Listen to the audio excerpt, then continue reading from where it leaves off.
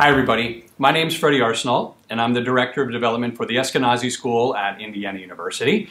And I'm here to talk to you today about 3 easy ways that you can support art, architecture, design, and merchandising at IU with a planned gift. I'm here today with Matt Treadwell. Matt is a planned giving attorney with the IU Foundation. He is on the national board of the National Association of Charitable Gift Planners, and he's on faculty at the Lilly School of Philanthropy. So we have a lot of knowledge in Matt, and he's coming to share it with us today. So Matt, thanks for being here. Yeah, thank you for having me. I love talking about planned giving. Great, here we go. First things first, what is a planned gift? Yeah, so I like to say that planned giving and a planned gift is anything that is not just a check or cash. It's something that's going to take a little bit more thought and planning.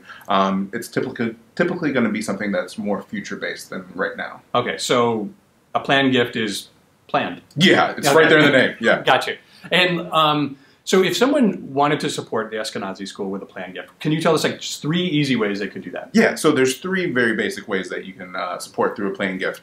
The first one's going to be if you took your life insurance policy and named IU Foundation and the Eskenazi School as a beneficiary of that. Typically that can be done by reaching out to your life insurance agent and saying, I need to change the beneficiary.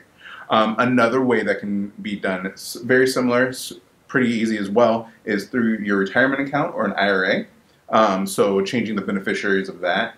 And so that's going to be, again, you're going to reach out to your agent, request a beneficiary change form, but a lot of times now you can do that online, and the longest part of the process is just remembering your password or maybe changing your password. Right.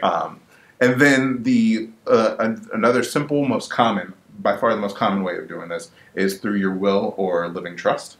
Naming IU and the Eskenazi School as a beneficiary in that. That's when you hear the term bequest come through, because that's when you're getting charitable with your will or trust. Okay, so thinking about a bequest, if someone has made as the Eskenazi School a beneficiary in their will, can you share with us why it might be important to share that with us? Yeah, there's a couple good reasons why it would be very important to share with us. One, we want to make sure that the language in your will or trust is correct.